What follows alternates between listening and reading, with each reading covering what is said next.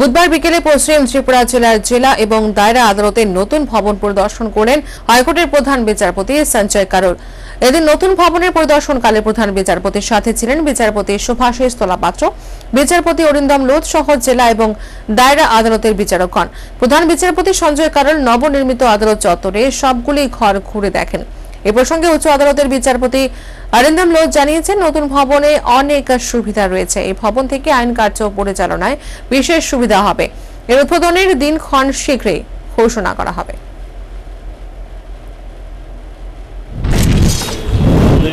হচ্ছে আমাদের নতুন কোর্ট কমপ্লেক্স, এটা ডিস্ট্রিক্ট অ্যান্ড সেশন জাজ।